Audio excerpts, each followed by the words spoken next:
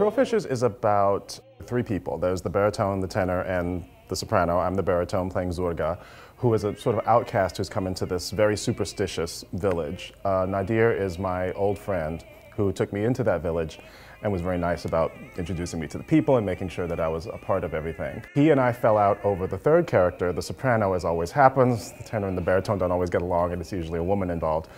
This woman this time is Leah, who's a priestess of Brahma, who's the god who makes us all so superstitious.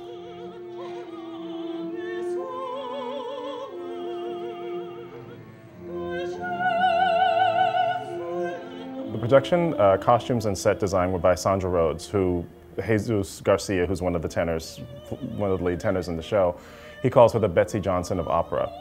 And having seen some of the production photos, I'd agree. It's extremely colorful. It's very tropical, I guess, in a sense. My people are from Panama, so that's the way I think about it. It's kind of tropical. For being such a serious story, it actually adds for me, it adds a certain degree of levity to the whole thing that keeps it from being extremely dark. So you have all of these tremendous emotions happening, but you've also got this very light, almost whimsical in a way, color palette, which sort of adds an entirely new dimension to things. And it suits a lot of the music very well, because the music is in a lot of ways exotic and sort of evocative of this otherworldly kind of Shangri-La type of place.